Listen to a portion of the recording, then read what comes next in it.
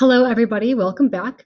This is part 3 of 3, showing how to make a shed in Revit. So what you're seeing here is where we left off after part 2.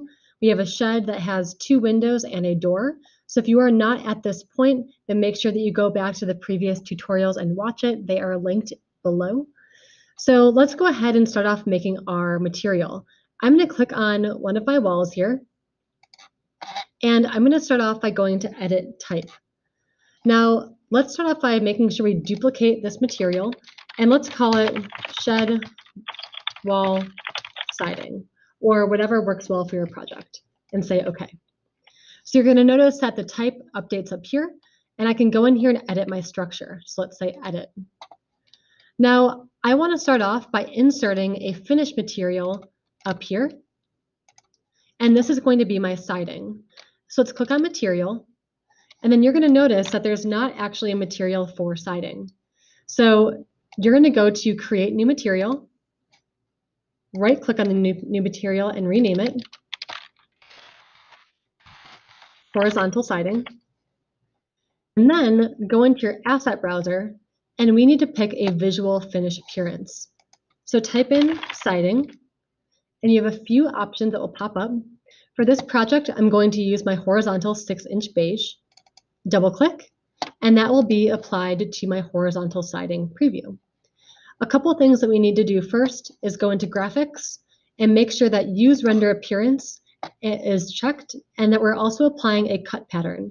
So my surface pattern, when my hidden line option is being used, is going to be horizontal. So say OK. Once you've done that, go ahead and say OK. And you're going to see that your new material has been applied to your finished material here. Let's also add a 1/2-inch thickness to our siding, and let's finish with the rest of the wall material. So we know that our interior structural component are going to be our studs. So we're going to go ahead and add our lumber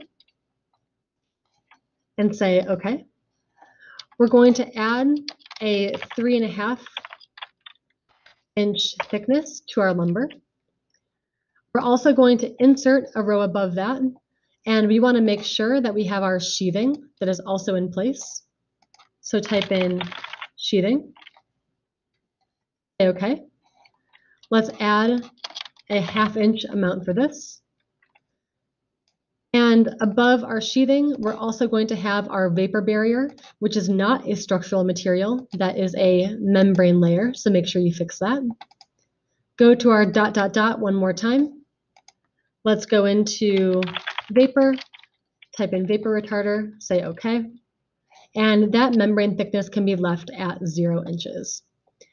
Lastly, let's go ahead and insert one more row. I'm going to bring this down underneath my core boundary. This is going to be my drywall. So let's go ahead and change this to a finished material. Type in my gypsum, say OK. And I'm going to give this in a thickness of 3/8. Now this might look different based on what the project is that you're working on, but you can use this general tool to create your own materials or organize your materials however you'd like. So once you're done, go ahead and say OK, and say OK again.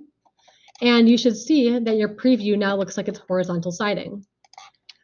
Obviously, you're going to want to make sure you Control-click on the rest of your walls so that material can also be added to the remaining 4 walls. You're going to go up here to your Properties tab, and you're going to go down to your most recently used wall type and click on your shed wall with siding.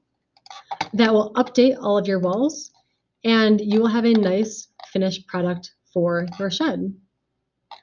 I hope you enjoyed this tutorial. Thank you so much for watching.